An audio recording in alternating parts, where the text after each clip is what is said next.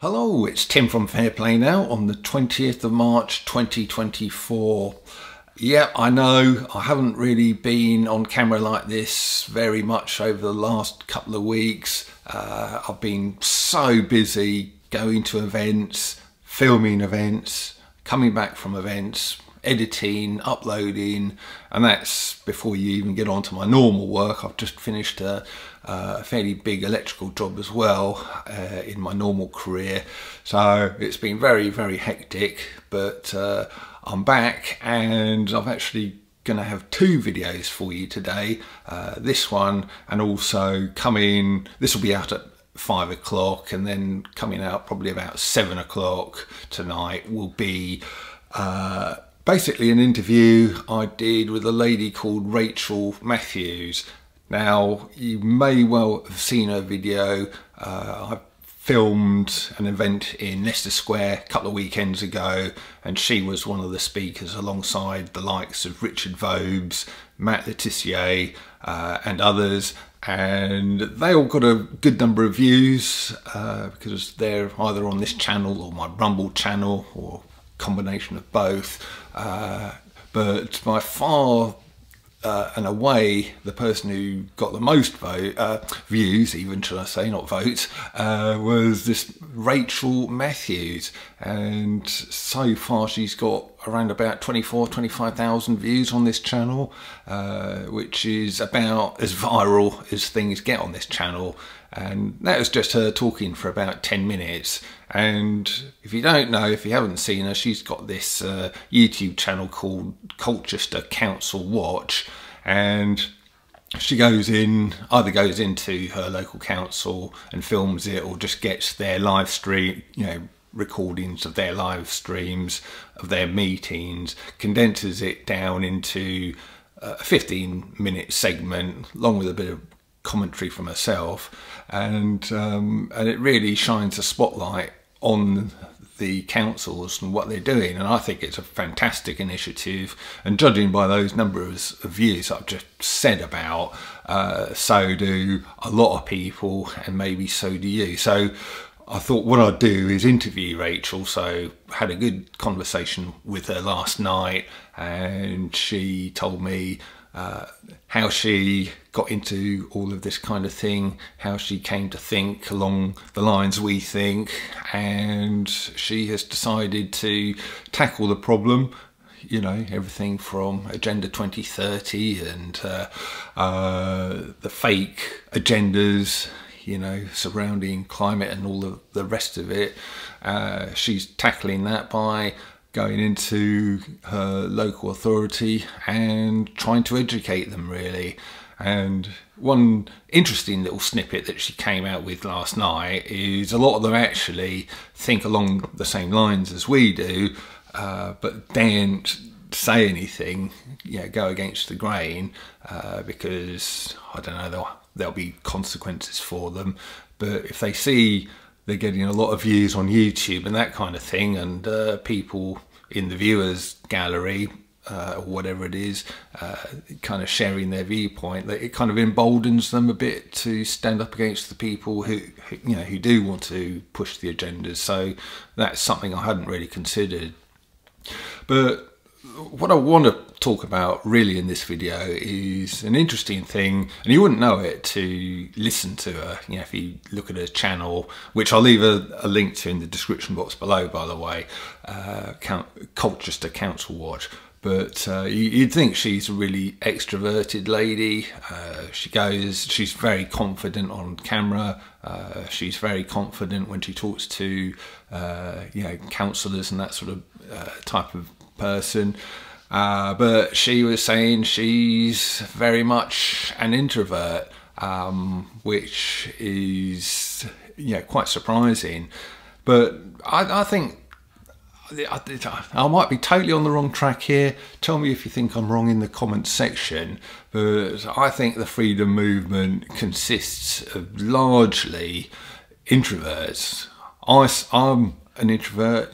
You might not think so, because I'm on camera many days, and I've made well into, well over 1,000 videos, so you think, well, that's not what an introvert does, surely. But I can assure you I am an introvert, and you know, if you ever met me, you'd be the one doing most of the talking probably, and I'd just be sitting there listening but not really, you know, sort of saying too much.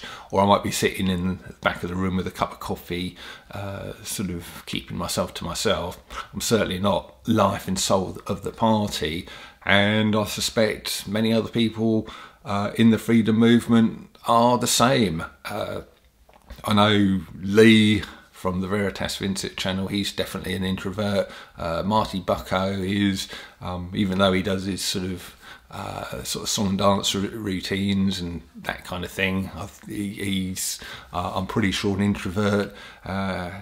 Sort of probably the likes of Nigel Watson, etc. Vobesy, he's definitely not an introvert, is he? I wouldn't have thought he's an extrovert. But my gut feeling is probably 80% of people in the freedom movement, if not more, are introverts, would classify themselves as introverts. And I'm just wondering why that is. Is it because, you know, we think about things a bit more, or you know, maybe extroverts are sort of more happy-go-lucky and they just sort of bobble through life and having fun and chatting to all kinds of people, and perhaps, you know, they haven't got time like we have to just sort of sit down and lose themselves in their own thoughts, which is something I do. And when you do that, you take the time to do that, you tend to have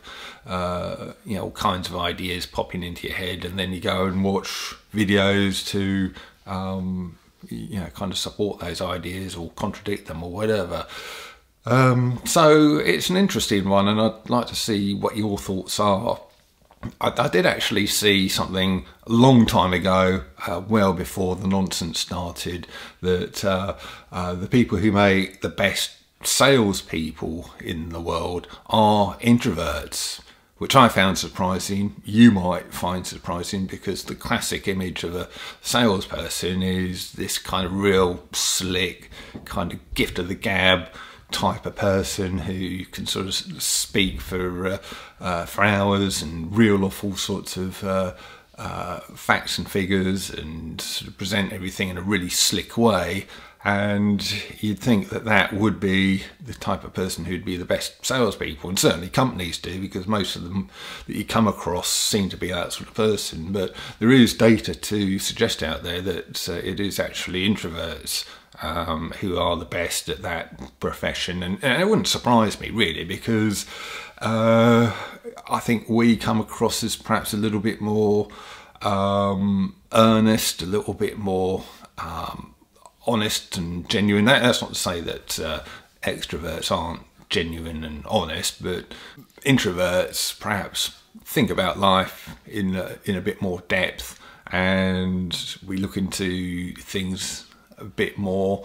Yeah, probably because a lot of us haven't really got much in the way of social lives, to be honest. Extroverts have great social lives, it seems, and in my next life I'm definitely coming back as an extrovert. I can tell you, because it seems to me that they have more fun than we introverts do. I think we worry a bit more because we've got more time to think. We're not socialising so much. We've got more time to be on our own, you know, sort of think about things.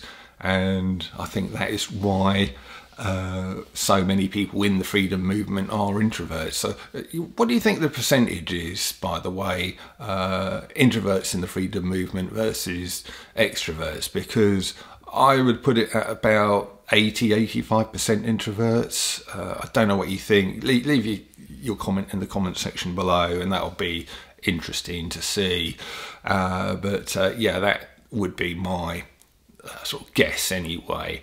And by the way, if you don't really know what you are, introvert or extrovert wise, you probably do, but I've heard one of the best explanations of how you can tell is if you spend a period of time in the company of a group of people, if you come away from that feeling energized, that means you're an extrovert. And if you come away from it drained, like I do, that's not to say you haven't had a good time in a group of people, and you've sort of chatted and you've kind of conversed and put your point, made a contribution to the group and enjoyed it, but you come away somewhat drained as well, and you just want to flop yourself down in a sort of an armchair and have a cup of coffee or something. So that is definitely how I feel after I come away from that kind of situation, and I think that's how you can tell. But anyway, I've waffled on. This little video was just purely inspired by that comment, almost a throwaway comment that Rachel made in our talk, how she's an introvert. So I thought it was really interesting, and it's quite surprising because people who you wouldn't think are introverts like her, by their own admission are. So that's another surprising one. So with that, I'm going to leave it. And like I say, the conversation with Rachel will be out in just a little while. Judging from her talk that sort of received a really, really good viewership, I think or hope that her talk will sort of go down really well with you. It's basically an expansion on what she was saying on that other video. And do check it out, and also check out her channel, which I'll leave a link to her latest video on in the description box below. So have a look at that, and I'll be back soon. Tim from Fair Play Now. Thanks for watching.